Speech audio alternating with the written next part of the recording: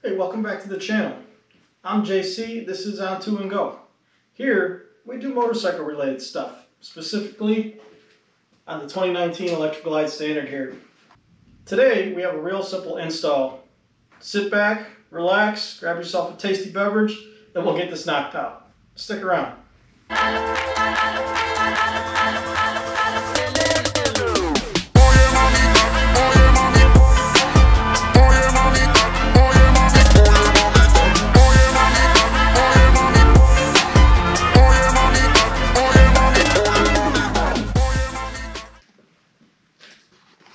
So like I said, we're going to be installing the Kuryakyn brake and clutch levers here. Again, it's going to be model 1819, trigger levers for 17 and up, touring, gloss black.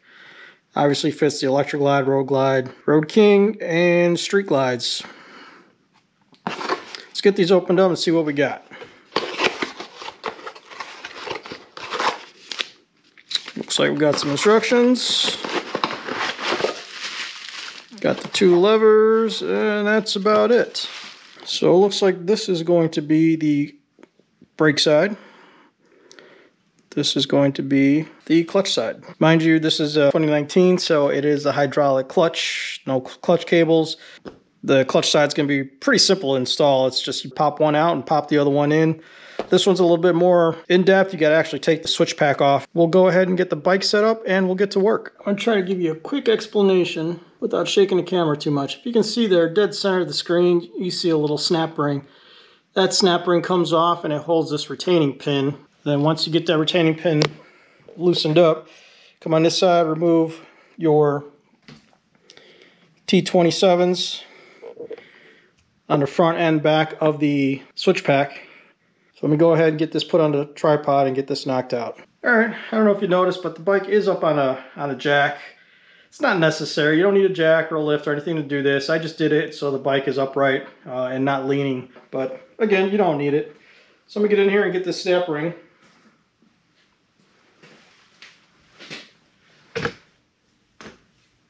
As I try not to destroy my camera.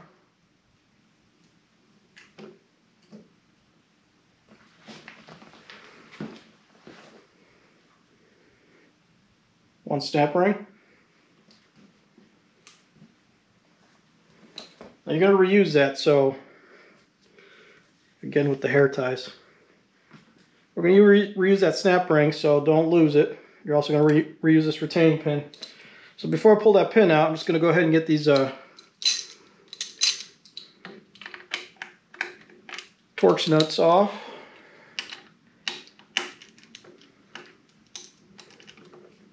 Or Torx bolts, rather.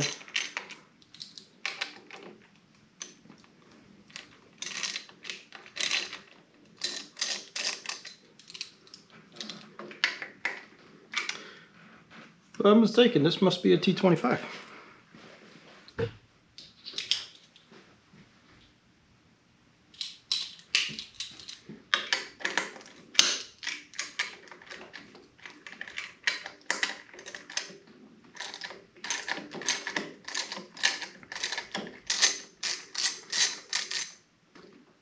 So I misspoke earlier. These screws on the back are T25s.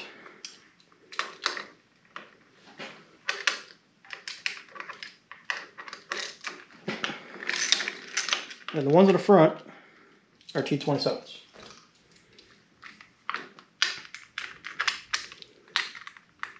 If you caught my Legend Revo A install video from last week, I said I wasn't a mechanic and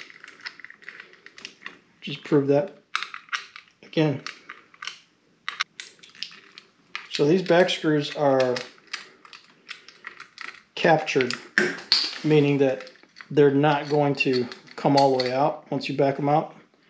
Take the front cover off and then back out the T27s from the front.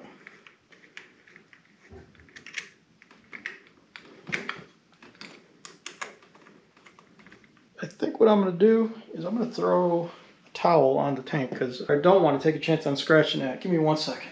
Okay, so here's a pro tip.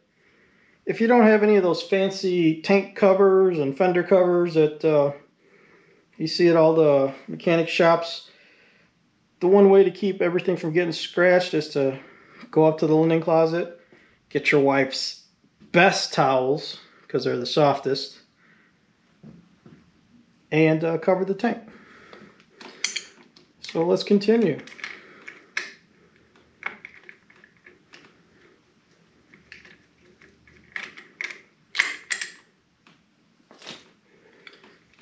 So I got the switch pack housing off. I'm going to pop that retaining pin.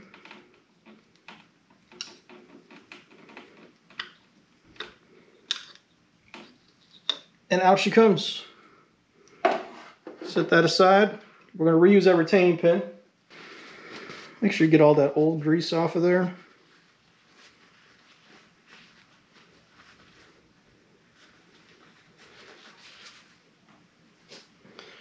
Bring you close right there. If you can see the little slit at the top, that's where that retaining clip slides into when you put it back in there. So again, we got the brake lever here.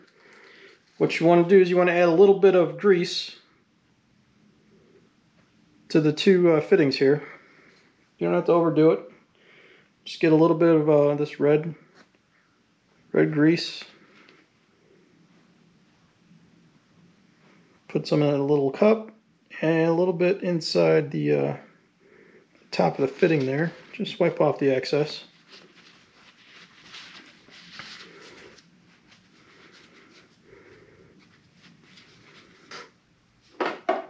And we're ready to get this thing back in.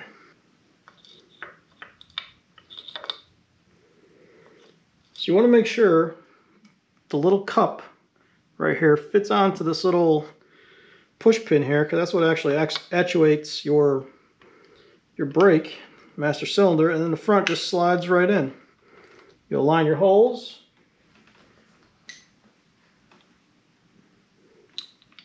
Get that retaining pin back in there.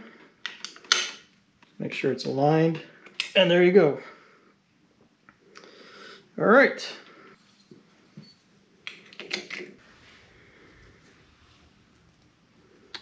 So you get your little retaining clip here. You don't want to overextend it because, like I said, you're reusing this, so you don't want to stretch it too much. Get yourself a good angle there.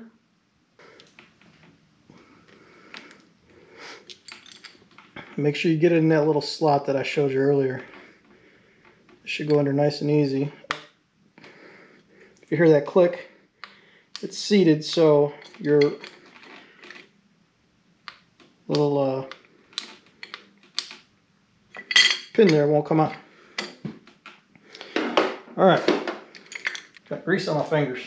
Everything's getting slimy.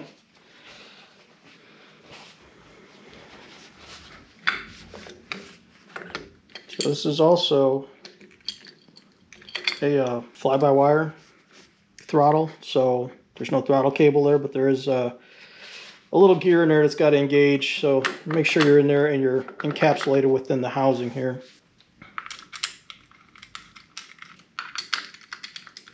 Just snug them up, don't tighten them too much. You want some adjustability there because you want to make sure your mirror is going to be where you had it. There's a little actuator here that you got to make sure you get behind. I'm trying to get this without getting in the way of the camera here.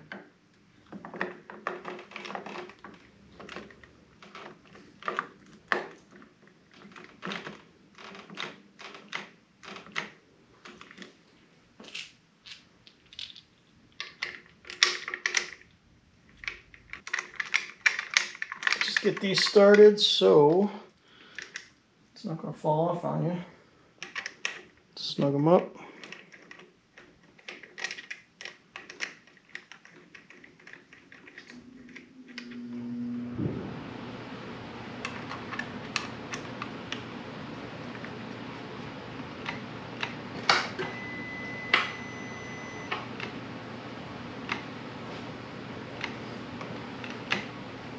Got good contact there. It is activating the brake, so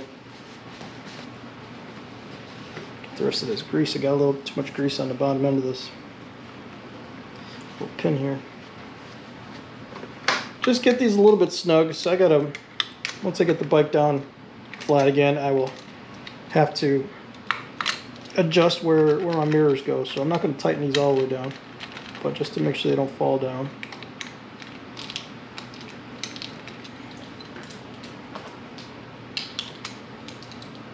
And then these.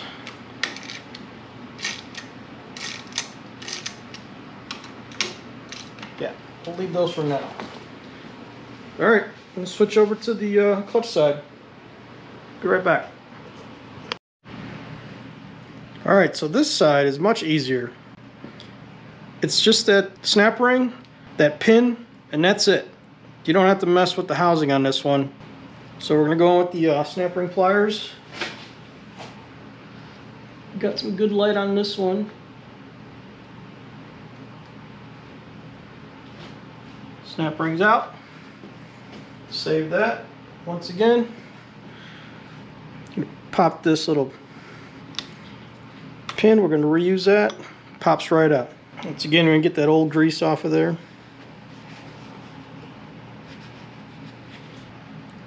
So just like the other one, get a little bit of grease in the little cup right there. Not too much. And you just want a little bit here where the pin goes, and it'll pull it down. So like I said, you don't want to overdo it.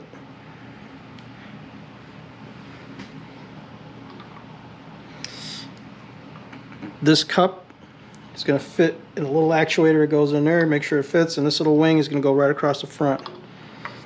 And then you can line up your hole. Pin goes in. Make sure it's seated. Get your spring clip lined up. Again, don't stretch it out too much.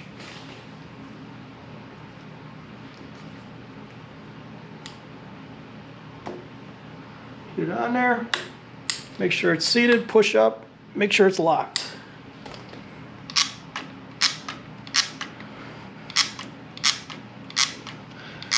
Well, that was a real simple install. About maybe 20 minutes to get that knocked out. Brake lever had a little bit more to do with taking the switch pack off. Clutch side is really simple. Pop the pin, pop the new lever in, put the pin and retaining clip back in, and you're all set. Once again, I'll put a link down below to those exact levers if you're interested. Hey, if this is your first time here, I hope you enjoyed the video. Here we do motorcycle stuff, we do rides. Lately we do a couple installs here and there. Next week's video is going to be another install. It's going to be a fairly easy one. It's been done before. I'm not going to tell you exactly what it is just yet. Hoping that you'll come back to check it out. If this is your first time here, be sure to like, subscribe, comment down below. Let me know what you want to see. As always, ride safe, and when you feel that need, get out onto and go. See ya.